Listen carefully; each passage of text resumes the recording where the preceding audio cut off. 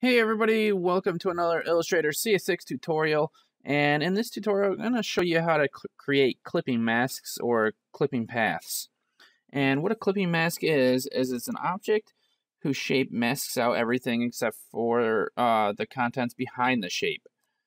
So what I've got here are the clipping mask, which is the words are the letters here.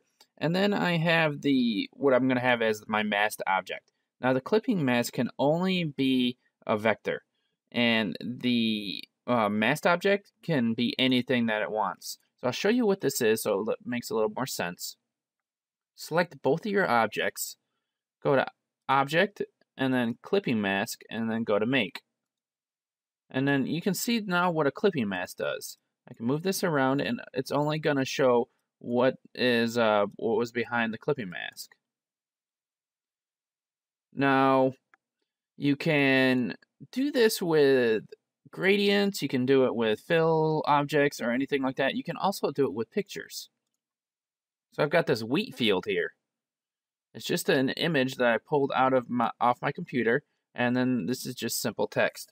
Now you always have to remember that the clipping mask has to be in front, so just to make sure that it is, you go to your layers panel and check and make sure that it's on top. Select both objects and then go to Object, Clipping Mask, and then Make. And now the fill of my object is the actual clipping mask that it was. If I move this around, you can see that it's not moving around the picture and it just keeps whatever was behind it.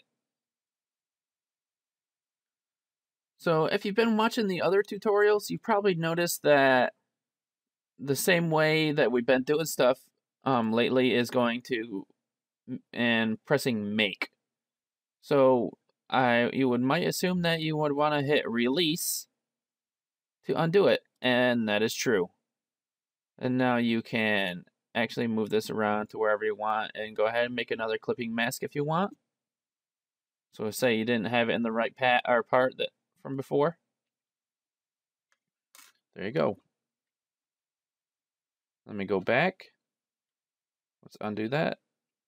Oh, my bad. I hit the zoom tool. I was wondering why things were all wonky. Let me go to fit the screen. And go ahead, select that object, clipping mask, release. Now, if you're not sure what's behind your object, a good thing to do is lower its opacity.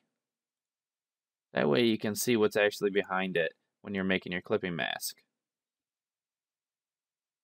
Now, it's not too big of a deal when I'm doing it like this, but if you have something that's like taking up a lot of space and you can't really see what's actually behind and you want to make sure things are in the right spot, this is the way to do it. Just lower the opacity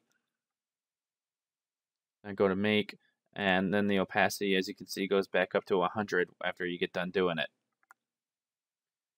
So that's all I need to show you about creating clipping masks. Actually, there is more. I forgot about editing the clipping set that you made. So once you create a clipping mask, go in here and you've got this clipping group. This is called a clipping set. So let's go ahead and edit that. Go to Object, Clipping Mask, Edit Contents. Now you want to go ahead and grab your direct selection tool. You can grab this and move it around so the clipping mask goes to different parts of the area. The only problem with this is that you can't see what you're moving around or where you're moving to. So it's kind of like guesswork. You can also modify the clipping path if it has actual shapes, but this is text. The other thing that you can do here is you can apply fill and stroke to the clipping path.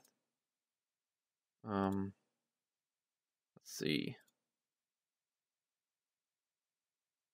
There, now I've applied a fill. I didn't want it to do the fill, I wanted to do a stroke.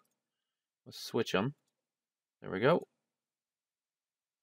And now I've got a stroke around the edge. So you can do that when you're editing your clipping mask.